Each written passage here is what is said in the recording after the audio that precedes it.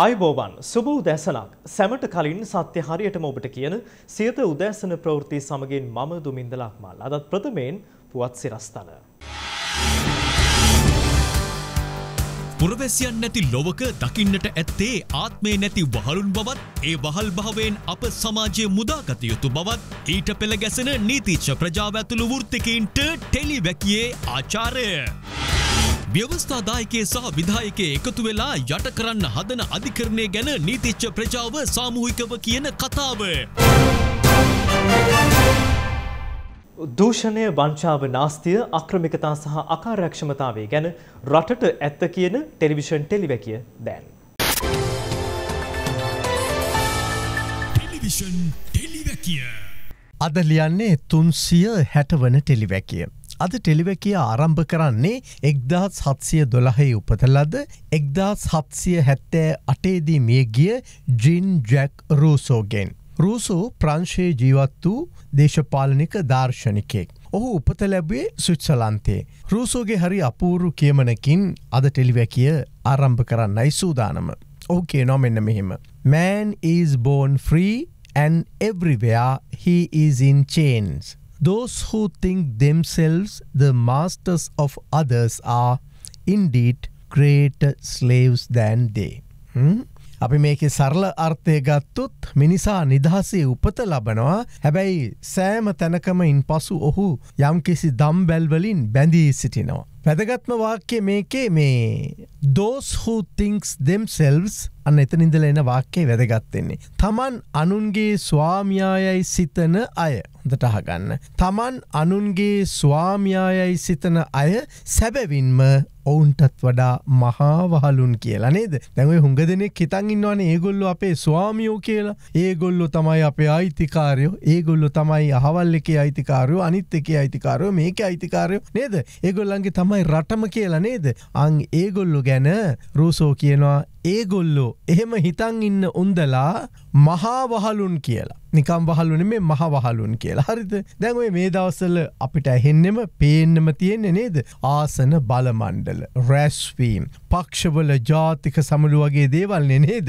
ඒ වගේ මේ ඇහෙන කතා එක්ක පේන්නේ නම් ඡන්දයක් එන්න ඕනේ කියලයි. හැබැයි මේ වේදිකාවල කතා කරන මේ රට කාපු හොරා කාලා රට විනාශ කළ නේද? ඒ වහලුන් හිතාගෙන ඉන්නේ තවදුරටත් මේ රටේ ජනතාව උන්දලගේ වහලුන් කියලා. හරිද?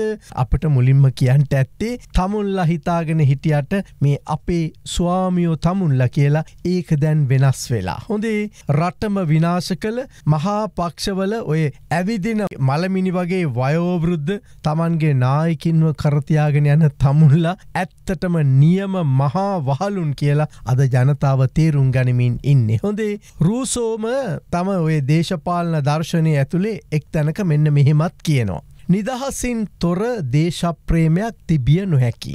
පොදු යහපතට කැපවීමෙන් තොර නිදහසක් තියෙන්ට විදියක් නෑ. පුරවැසියන් නැතිව, හොඳට අහගන්න, පුරවැසියන් නැතිව පොදු යහපතක් තියෙන්ට විදිහක් නෑ. පුරවැසියන් නිර්මාණය කළ යුතුයි. කුමක්ද රූසෝ කියන්නේ? පුරවැසියන් නිර්මාණය කළ යුතුයි. එතන ඔබට අවශ්‍ය සෑම දේම තිබෙනවා. පුරවැසියන් නැති ලොවක ඔබ සතුව ඇත්තේ ආත්මේ නැති වහලුන් කියලා. පුරවැසියන් නැති ලොවක ඔබ සතුව ඇත්තේ ආත්මේ නැති වහලුන් කියලා. ආං ඒ වහල්භාවයෙන් මේ සමාජයේ මුදාගත යුතුමයි. යම් කිසි අයෙකු මේ වහල්භාවයේ ගිලිලා ඉන්නවා නම් ඔහුව වහල්භාවයෙන් මුදව ගන්න එක අනිත් සෑම පුරවැසියෙකුගේම යුතුයකමක්, වගකීමක්. හරිද? ඔව් ඇත්තටම අප මේ ඉටු කරමින් තිබෙන්නේ ආන් ඒ වහල්භාවයෙන් මුදා ගැනීමේ වගකීම. හරිද?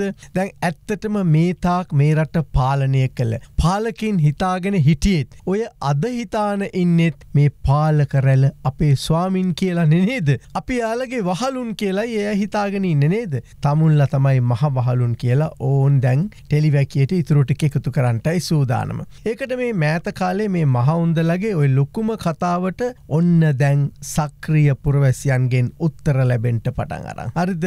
රටක් බංකොලොත් වෙනකන් හරිද? රටක් බංකොලොත් කියලා දැනගෙන හිටියේ නැති කැබිනට්ටුවක්. රටක් බංකොලොත් වෙනකං බංකොලොත් කියලා දැනගෙන හිටියේ නැති මහා මූල්‍ය බලය ඇති පාර්ලිමේන්තුවක්. මතකද රාචාර්ය නන්දලාල් බංකොලොත් බව ප්‍රකාශ කළාට පසුව ඔය දියවන්නාවේ ඉඳලා මේ සමහරු ජබොක් ගන්න පටන් ගත්තා නේද? අපිටත් නොකිය අපි දන්නෙත් නැතුව කොහොමද මහ බැංකුව එහෙම රට බංකොලොත් කියලා කිව්වේ කියලා නේද? දියවන්නාවේ එහෙම කෑ ගැහුවා මතකයිනේ නේද? එහෙව් උන්දලයි එයාලම පත් කරගත්ත ජනපති ඊළඟට අභියෝග කරන්න පටන් ගත්තේ කොහෙටද? ගරු අධිකරණයට. හරිද? ගරු අධිකරණයට. අධිකරණයට රටේ මූල්‍ය බලය පිළිබඳ නීතිමය අයිතියක් නැති කතා කියමින් නේද? හෙන සද්දයක් දාන්න පටන් ගත්තනේ පාර්ලිමේන්තුව ඇතුළේ ඉඳලා නේද?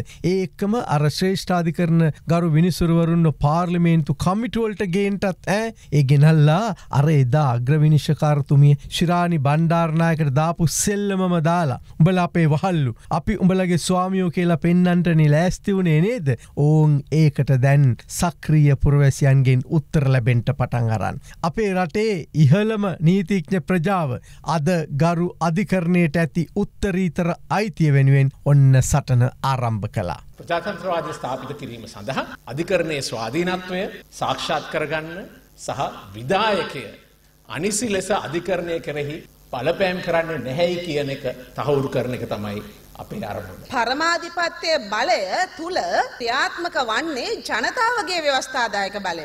රටක උත්තරීතර විය යුත්තේ නීතියයි. රටක උත්තරීතර විය යුත්තේ ඒ රටේ අධිකරණයයි. හරිද? එහෙම නැතු මේ තමන් ස්වාමිවරු කියලා හිතාගෙන ඉන්න උන්දලා එහෙම නෙවෙයි. හොඳේ? ඒ සියලු දෙනා නීතියට යටත් විය යුතුයි. ඒ සියලු දෙනාම අධිකරණයේ ක්‍රියාදාමයට යටත් විය යුතුමයි, යටත් කළ යුතුමයි. ඔව්. විධායක ඒකාධිපති බලතල ඇති ඔය ජනාධිපති ලබ. හරිද? උන්දලව විත්ති කූඩුවට නග්ගලා නීතිය ඉදිරියේ දඬුවම් දෙන්න හැකි නීති ගරුක රටක් වෙනුවෙන් ඒ සඳහා වන සක්‍රීය පුරවැසියන්ගේ පෙළගැස්මක් වෙනුවෙන් සටන් කළ යුතුමයි කියලා ටෙලිවැකිය අවසන් කරන්නේ සිය වෘත්තීය සටන රට වෙනුවෙන් අතටගත් නීතිඥ ප්‍රජාවට ආචාර්ය පුද කරමින් වහල්භාවයෙන් මිදෙමු, අපි කාගෙවත් වහලුන් නෙවෙයි කියන තැන ඉඳලා සටන් කරමු කියලා අද ටෙලිවැකිය ඔබට මතක් කරනවා. විධායකය සහ ව්‍යවස්ථාදායකයන් අධිකරණයට එල්ලවන අනිසි බලපෑම් වළක්වා ගැනීම සඳහා මෙරට ජ්‍යෙෂ්ඨ නීතිඥවරුන් සාමූහිකයක් ලෙස ක්‍රියා කිරීමට තීරණය කර තිබෙනවා.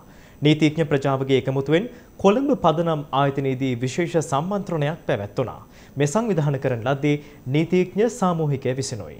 පාර්ලිමේන්තුවේ යෝජනාවක් සම්මත කරලා නැත්නම් ප්‍රකාශයක් කරලා ඒ නියෝගය දීපු විනිශ්චයකාරතුමන්ලා පාර්ලිමේන්තුවට කැඳවන්න තීරණය කළා. කැඳවලා උන්ගේ ප්‍රශ්න කරන මේ නියෝගය කොහොමද දුන්නේ කියලා. මෙය පාර්ලිමේන්තු ඉතිහාසයේ පමණක් නෙවෙයි මේ අධිකරණ ඉතිහාසයේම ඊටමත් කනගාටුදායකම ඊටම අඳුරතම දිනයක් වුණා.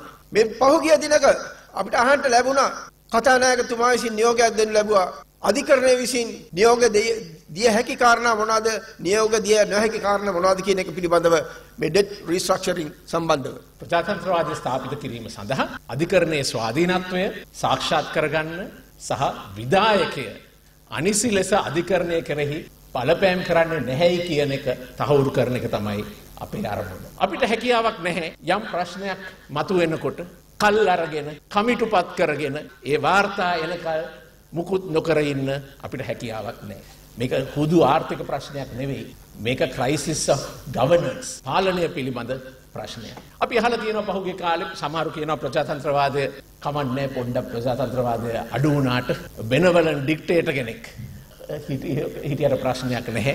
ප්‍රජාතන්ත්‍රවාදය පොඩ්ඩක් හීන වුණාට කමන්නේ අපිට කන්න බොන්න තියෙනවා නම් ඒ ඇති කියලා. අරාජකත්වයයි ආඥාදායකත්වයයි අතර මේ දෙකෙන් එකක් නෙවෙයි තෝරගන්න ඕනේ. අපි තෝරගන්න ඕනේ ශක්තිමත් ප්‍රජාතන්ත්‍රවාදය. පාර්ලිමේන්තුවේ ඡන්ද 134කින් මේ ජනාධිපතිවරයා පත් වෙනවා. තමන් ඉදිරිපත් කරන ප්‍රතිපත්ති ප්‍රකාශනය බලලා ඒ ප්‍රතිපත්ති ප්‍රකාශනය පිළිගන්න මිනිස්සු ඒ ප්‍රතිපත්ති ප්‍රකාශනය ඉදිරිපත් කරපු පුද්ගලයාට ඡන්ද දෙනවා. ගෝඨාභය රාජපක්ෂ දිනන්නේ එහෙමයි. ඊට පෙර මෛත්‍රීපාල සිරිසේන දිනන්නේ එහෙමයි. අද රනිල් වික්‍රමසිංහ කාගේ මැනිෆෙස්ටෝ එකද ක්‍රියාත්මක කරන්නේ? අර අපි කීමට කියන්නේ ඔළුව ජපන් කඳ ජර්මන් කකුල් ඉතාලිය කියලා. අන්න ඒ පන්නේ පාර්ලිමේන්තුවක්, ඒ පන්නේ ආණ්ඩුවක් ජනතාව ප්‍රතික්ෂේප කරපු පාලනයක් ඔහු විසින් අදගෙන යන්න ලබන. අපිට රටේ පුරවැසියෝ විදියට අපි සියලු දෙනාටම වගකීමක් තියෙනවා මෙවැනි ප්‍රජාතන්ත්‍රවාදයේ හකුළුවන ක්‍රියාවන්ට විරුද්ධ වෙන්න. To talk of a benevolent dictator or you want a strong man It has proved time and again that strong men have been a disaster. They have only worried about themselves. පරමාධිපත්‍ය බලය තුල ක්‍රියාත්මක වන්නේ ජනතාවගේ ව්‍යවස්ථාදායක බලය, ජනතාවගේ විධායක බලය, ජනතාවගේ අධිකරණ බලය, මූලික මිනිස් අයිතිවාසිකම් සහ සර්වජන ඡන්ද බලය. ජනතාභිලාෂයන් යටපත් වෙන ආකාරයට ආණ්ඩුවේ ආයතන ක්‍රියාත්මක වෙනවා නම් ජනතා පරමාධිපත්‍යයේ ඉතාම වැදගත් අත්‍යන්ත වටිනාකම් යටපත් වෙනවා. ව්‍යවස්ථාදායකයෝ හෝ එහෙම නැත්නම් විධායකයෝ හෝ අධිකරණය හෝ සතු බලතල අපි වටහාගත යුත්තේ මේ මූලික සන්දර්භයේ ඉඳලා. The judiciary is under attack. The judiciary is being cajoled, the judiciary is being threatened. Many things are being done to the judiciary to subjugate the judiciary to the other branches of the government. We as legal professionals and others stand up for the judiciary, for the independence of the judiciary.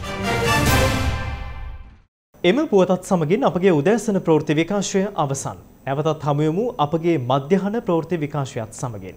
ඔබට සුබ දවසක්. රටේ ලෝකෙ සිදුවන උණුසුම් පුවත් දැනගන්න Siyatha news YouTube channel එක අදම subscribe කරන්න.